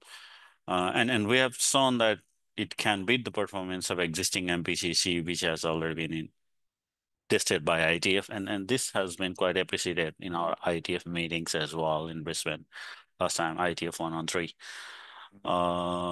Next recent works that has been in progress, even though the publication has already been out, some other inventions of this version has already been in progress in the lab, is how can we develop multipath TCP so that we can help current developments in AI and ML. For example, we have shown a use case of ACE learning, distributed ACE learning systems. We have also shown a use case of decentralized training of LLM, how we can decentralize train large language models, for example, Llama 2 or ChatGPT, over while local learning can happen in different countries or regions, and then the global learning can be regulated by some other ends. So kind of developing a networking protocol that can help the modernizations of AI and ML. And this is the corresponding architecture to it. And we have shown that in real test beds, our performance has been much more appropriate and efficacious than the existing protocols in the sense. So I tried to provide a brief overview of what is happening in the lab. Basically, we develop proof of concepts and then network test beds in our lab. We have a team and collaboration with several other people around the industries as well. For example, our main collaboration is with Comcast and now with Charter as well. We have started our collaboration with Nokia Bell Labs, but now we have extended it to Amazon as well with the team. We do have long-standing links with CSIRO, which is one of the great government organization in Australia, doing a lot of research basically on zero trust, quantum machine learning, quantum securities, and other aspects. We do have long-standing links with Comcast. We do have some fundings which has been ongoing from Comcast corporations as well. The key members in IoT Research Lab now are Zainul Choi, Jonathan Choi, and our students. Thank you, everyone. And please feel free to have any suggestions and comments. Thank you, that was really brilliant. Thank you, Dr. Shiva. You made it on time, finally. So I really appreciate that. So let's do this. Let me just share this one particular slide, if you can able to see now. Just one second. Okay, so I'm just going to put up this for a couple of seconds, and then I will switch off the slide, and then we can have a Q&A brainstorming among the speakers. As we know that for 2025, there will be a massive development in the 5G for sure. It's a continuous of 2024. And we could able to see that's a various different aspects of, I would say, monetization models, strategies. And I would like to actually seek these speakers' opinion on what you can see the most promising 5G monetization models or for 2025. Maybe I could start first from my point of view.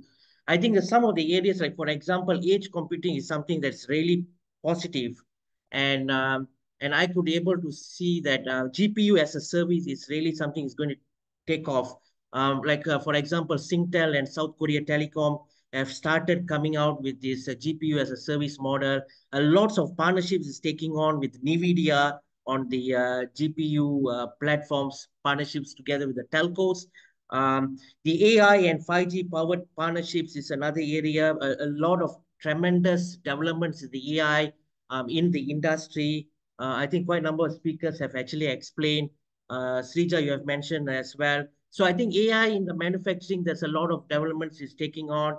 Large language model is something that's really favored nowadays, by the big hyperscalers, and the telcos are following the same track. Small language models is another trend is coming up as well. Multi-party monetization is another area of partnerships of different players in the ecosystems. It can be the mobile network operator, hyperscalers, the enterprises, the startups, other smaller players, how they can able to work together to come out with those multi-party monetization. Value-added service is another key areas, like for example, cloud gaming. The satellite services is another promising from 23 to 2027 because of the convergence between the mobile network and the satellite. There's a lot of things that are coming up in the low Earth orbit section. AR, VR, extended reality is another value-add service we could able to see. Enhanced mobile broadband is very much related to videos. Huge number of players of videos involved.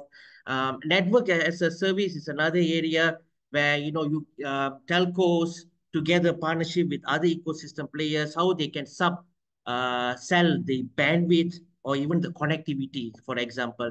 Network slicing is still very slow, but hopefully we can see more developments in network slicing because the 5G standalone deployments, it's still in the slow take. I think there's only almost 50 commercial standalone deployments has been done.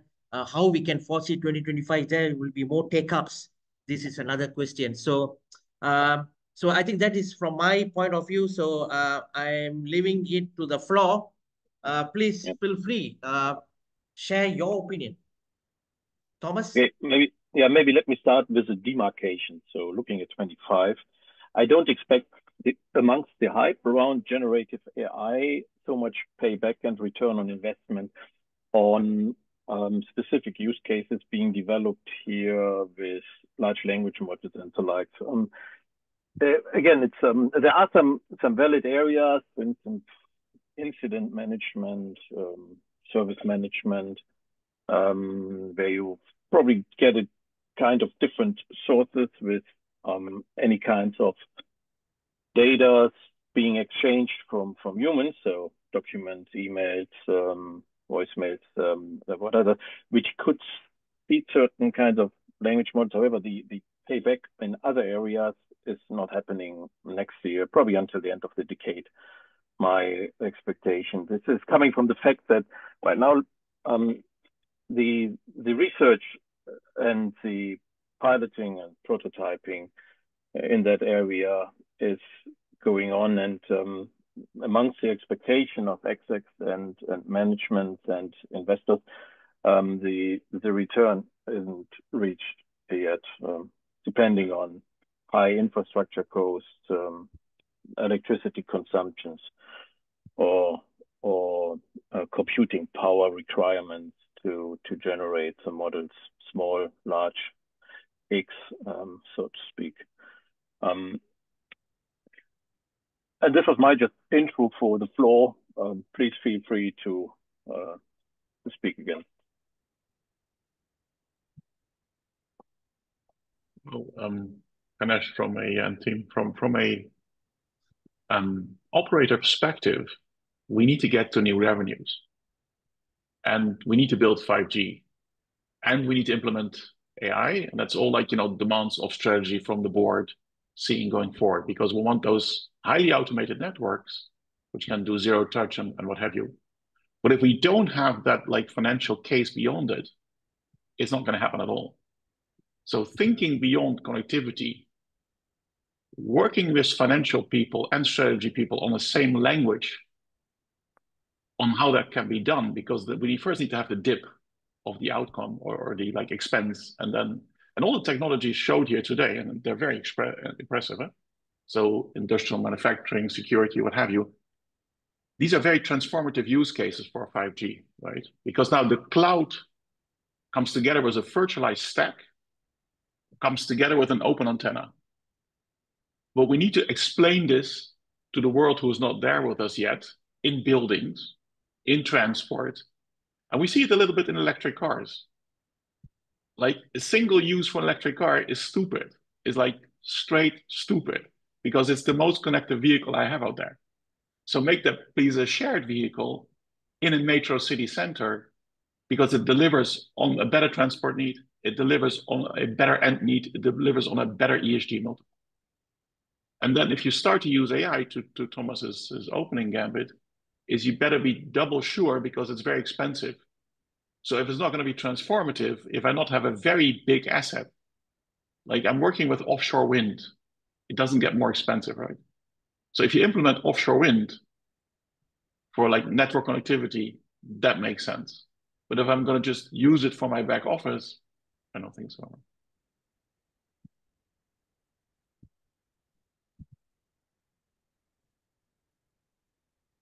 Anyone wants to add? Yeah, I think I can quickly add on GPU as a service, because this has been quite demanding in universities around Australia and even around US. I even have a talk with some of the research scientists in Meta as well. Meta has already like invested millions, billions of dollars in establishing their GPU labs. But in terms of like energy crisis, in terms of electricity, which can drive those GPUs, has been quite challenging for them as well. And especially for education sector like universities, building a network of GPUs on our own is next to impossible, because of the cost, price, energy, and then kind of, maintenance. So we are going into a GPU as a service. For example, I can give you examples of Melbourne Uni, Deakin Uni. What we have been doing is we have been hiring a lot of Amazon brackets, a lot of Google Colabs as a service, and we have recently moved even towards Alibaba Cloud as well. So there has been a lot of moves in terms of research as well. If you want to test anything, develop a proof of concept or prototype, or even for a pilot project, even if you want to train your small language model, even if you want to fine tune your large language model for your specific scenarios, for example, for one of my course or unit in the universities, or kind of research problem in multipath TCP that I just explained, we cannot do it in-house. We definitely have to offload it into any cost-effective and efficient and time. I'll say, I mean, very sensitive research in terms of research as well. And when the move, even in our lab now, towards quantum machine learning, it's bizarre. You can't run your quantum machine learning course in Google Colab's GPUs, even if you purchase their Macs. We have recently contacted even IBM, and IBM do have some of the quantum resources available, but in terms of executing the codes, we have to go for a very long waiting queue. So there, not only, I'm not thinking only of GPU as a service, but there could be a very big demand of quantum machines, quantum computers as a service.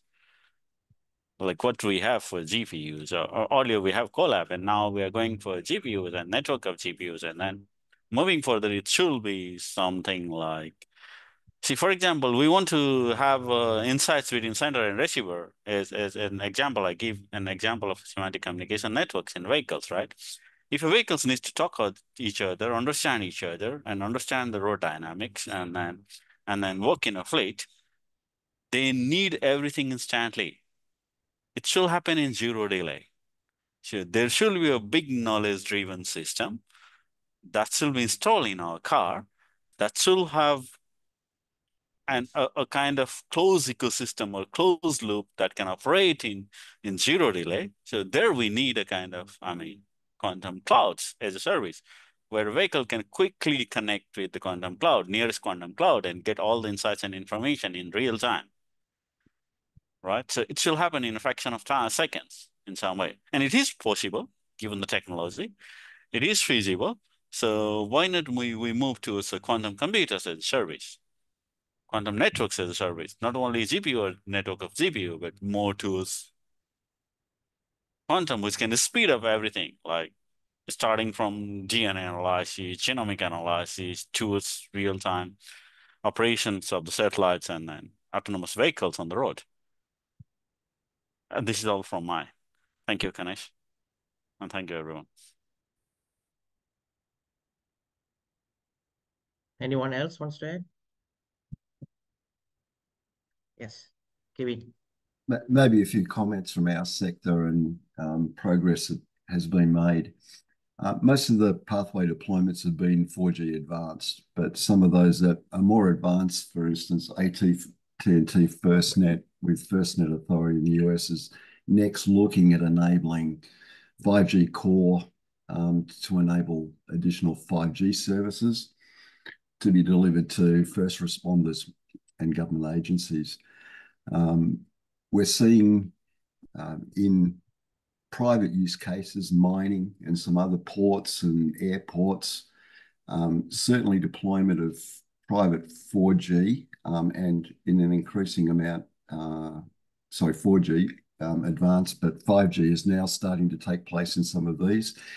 And in certain situations, the mobile network operators are actually delivering that capability as a service to those in those private environments and interconnecting back into their main RAN MNO.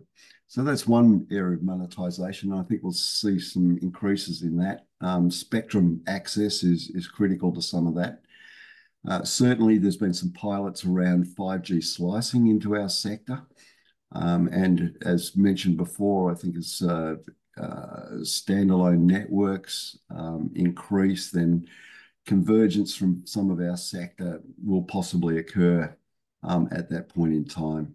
So, and then there's the applications layer that need to support our particular industries. And given that in a number of nations, they aren't in a position to deliver a dedicated network, cost, economic, spectrum access. Many are relying on mobile network operators to deliver that capability. So there's a trend in that direction. And I think, when you look at Asia Pacific, whether you look what's going on in Europe, in nations there, and the pan-European EU critical comm service that's now getting traction. We will see some of this monetization possible in the government and critical industry sectors. And then you can look at the applications and the specialist applications that will need to support those particular enterprises, mission critical enterprises. Kevin, maybe I have missed out in your presentation earlier. Something that is really popped in my mind is the FRMCS. As far as I know, at least 4 or 5 years, there was a lot of discussions going on in FRMCS in the rail sector, right? Do you foresee there's a lot of developments in the most of the regions who wants to convert from the traditional GSM towards to the FRMCS? Yeah, look, most are going to be forced in that direction with the end of life of technology for GSMR. So there's a huge effort to try and commercialize FRMCS and continue to finish the phases of 3GPP specification. So there's a lot of work in the ETSI plug test going on around FRMCS. We're hoping to see commercialization of that occur from 2027 on. There's trials and so on going on. So there's a huge rail network across the world using GSMR. So they need a forward position, and FRMCS is the direction it's heading. In the interim, we're seeing metros that are being built that are having to deploy an LTE based or a narrow band like Tetra, while FRMCS becomes a commercial reality and tested through all of the the safety systems that are required when you're looking at using connectivity to control a driverless train. So I think a lot of the concepts from the autonomous vehicles and all of this are going to be important around this whole transport market, and particularly the rail. This is a huge market that's got to get replaced over the next 10 or 15 years, and sooner rather than later.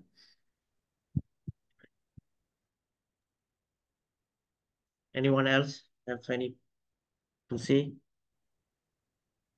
I'm just supporting it, seeing the same, Kevin. So the likes of Hitachi and Siemens, they're looking at new rail technologies, better passenger, but also autonomous. Like if you look in the harbor areas, 5G harbor areas, very interesting to your point. And of course, what we heard today on 5G industrial manufacturing, absolutely video. And you see also multiples. I'm using this in my factory, in my harbor for multiple. Scanning who's on site. Are they using their security helmets? Like helping a global supply chain, what have you, right? So you have a multiple going on there. And there's high investment interest. And the Chinese railways, they just last year operated their service in the very high-speed trains. So you have 5G in very high speed. To great support of the clients or the passengers on the train who buy all those packages. Right? Yeah, Kanesh, as you know, there's some quite useful information that GSMA APAC has inside their 5G industry alliance group that many of our associations are supporting. So I think there's some really interesting 5G deployments. I mean, you go from Hong Kong airport to some ports and others like China Mobile have done through the region, as just mentioned. So some really useful programs and pathfinding projects that I think are going to be the way forward across the world. And maybe connecting to Shiva's point, what you made before, is like, I need access to this infrastructure. So on my opening slide, I say, how do you go from a project to a product to a platform? And Shiva was alluding to that platform. So how can we have GPU, CPU, quantum platforms that multiple parties can use with maybe some like government funding We see this happening in the Middle East a lot, that the government is having strategic plans in Asia a lot, and in the European part, because you don't want to be the last one on the bus, like, getting to quantum. And especially if you talk about quantum security. Yeah? So this is very important for our national networks. And therefore, we as operator in the telecom industry, we need to see that 5G is also a very big opportunity for operators to go to their government and say, hey, you're investing me as a sovereign wealth fund. How about that critical quantum infrastructure that you need to have, right? Because you don't want to leave it to the big players, because that gets very expensive. And how is your access to chips, right? In Germany, we have a problem. How do we get access to chips? Intel just canceled its own factory. So how do you get your own supply chain going, right? Yeah, very important. Yeah, just final words for me. I echo what the previous speakers mentioned regarding 5G private network deployments, the adaptation, especially for industrial use cases. So this needs to be, and this will be a driver of 5G deployments, campus networks, no doubt. In case users fear the entry-level costs for setting up private networks, consider about trialing this in public networks like AWS Wavelength Zone and the likes, who are allowing you for just click deployment on the standard AWS user experience with Verizon in the US and Vodafone across Europe to evaluate low latency computing capabilities with multi-edge compute nodes, regional data centers close to some asset, some device. Also still public, but it is a test bed and entry level for letting you leverage these kinds of private network deployments before doing the full investment.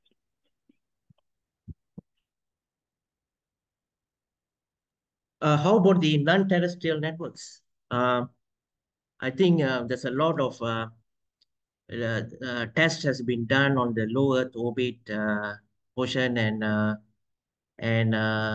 I mean, like Starlink have started to offer those kind of satellite services, which is not yet. I mean, there's still a trial ongoing for the mobile perspective.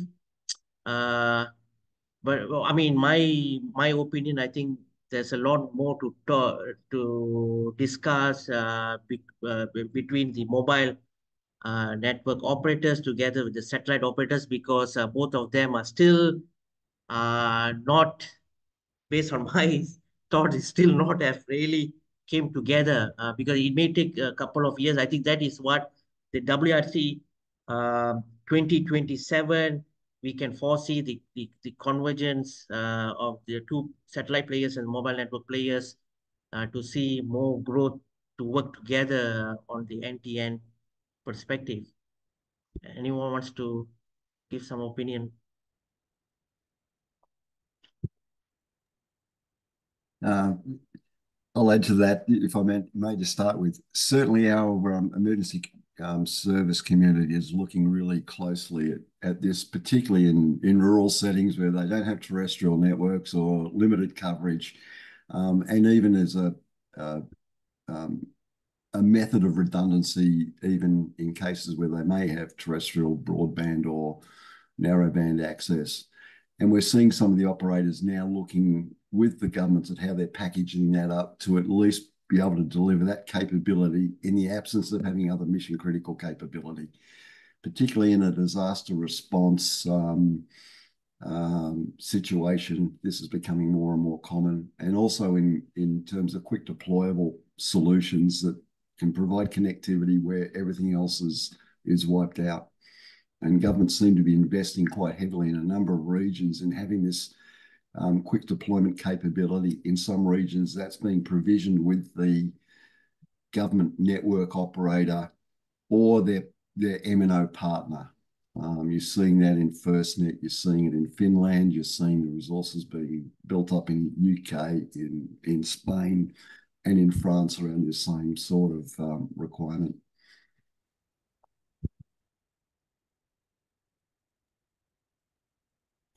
All right. And yeah.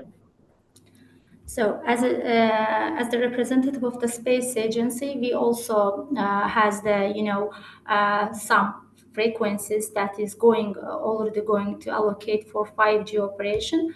So we do also have a satellite that we are currently using C-band, and as you mentioned in the last WRC, some of portion of C-band is already allocated for 5G. And what's our view on that? We also agree to give these frequencies to the mobile operators, because I believe that working together with 5G mobile operators and satellite is important for improving internet access, as well as satellites can reach remote areas where it is hard to build regular networks, and they can help connect 5G towers to the main network. So I believe we will find the solution in the future, between satellite operators and the terrestrial operators. That's my point. Oh. Yeah, I think today also the point was made on agricultural sensors. That's also a big use case for the better use of soil and water irrigation, and of course climate change events. So just what Kevin said, like emergency, getting very quickly a 5G mobile antenna with a satellite connection into a disaster area. If your complete network is down, you want to get that satellite connection, move that box in, and get first responder very quickly out there. I think that's a big use. And then defense is a huge use case, right? So military operations, you see that a lot. And mining is another satellite use case. Marcus, you have anything to say? Well, I was listening and I agree with most of what you said. I was thinking of smart vehicles infrastructure when you mentioned about the 5G monetization. And the use in agriculture is also a must. It will happen for sure. Yeah, so basically, I agree with what you've all said, and I support all the comments. Srija? For me, it is a lot of learning. Coming from the manufacturing side, I don't really know much about how 5G is progressing and all that. I know that if it is existing and if we have fast network connections, that's definitely very useful for us, and that's going to change a lot for us. But I really did not know how it is changing and all that. These are so many interesting insights, and I learned quite a lot today, to be very honest. Honestly speaking, based on my previous session, when it comes to the development of a 5G, real 5G, obviously the standalones were still not up to the par yet. So mobile network operators are still doing the waiting games. But obviously the 5G private network really took off very well. And those private networks mainly in the manufacturing sector. And Germany, one of those who actually was leading in the private networks, particularly in the manufacturing sector, followed like Japan and South Korea and even China also. And all of them were really focusing the manufacturing sector. So I think because private 5G was very straightforward, not much of complexity, easy to be deployed for specific purpose for the larger manufacturer perspective. So I think that is really taking off very well from private network point of view, at least. So I think the other areas, I think mobile network operators still have to speed up themselves rather than just waiting in the non-standalone by being playing safe. They should actually start to consider deploying the standalones as well. Yeah, I definitely second that, Ganesh. Yeah, I mean, at least in the manufacturing sector, no one wants to upload the data to the public networks, and they would definitely prefer having their own network and then developing or using that on their own. So yes, that will be. I mean, we can see so many industries opting that path. We have seen Airbus opting that already, and I'm pretty sure they have already implemented it in another plant in Hamburg in Germany as well. So I'm pretty sure many other industries as well will be opting for that quite soon. I think we hang it on the head now. Like now we have an industry telecom conversation going on. That's exactly what needs to happen. Yes. Yes. You need to understand, where can I put it? Where is my ultra light laser sharp delivery tomorrow? Like, you know, don't talk too much tech to me. I want my machines running. I want to change over my lines. I want my CFO to be happy, not being like breathing down my back. If your tech can help me, nice. If not, no. And if it's going to cost me a lot, tell me how, right? Exactly. Like, how much do you need? How much space do you need? And what are your needs? And this is what I need. Those are the conversations which will change that will be the perfect collaboration between 5G and manufacturing, I guess. That this is what I need. Can you give that to us or not? That's it. And then we call Kevin to see how we get it secure, right? Because we want to. Yeah. I think the other thing, across the world is ensuring private spectrum is made equitable, accessible spectrum, because without that, it's going to be very difficult in some nations to drive the industrial and sectors like resources and so on. All right. I think this is one of the longest time that took place, more than 30 minutes Q&A. Fantastic. And thank you so much. I really appreciate and so grateful to all of you. This video will be uploaded on our YouTube channel in the next an hour or 2 hours so, and we'll be promoting each of the speakers on our LinkedIn page, and we will promote via our newsletter as well. And I really anticipate to see more viewership on our YouTube channel, particularly in this session as well. So thank you so much. I really appreciate. Have a great day and have a great week. And till then, see you. Thank you. Thank you, everyone. Thanks, Ganesh. Thank you. Thank you all. Thank you, everyone. Bye, everybody. Bye.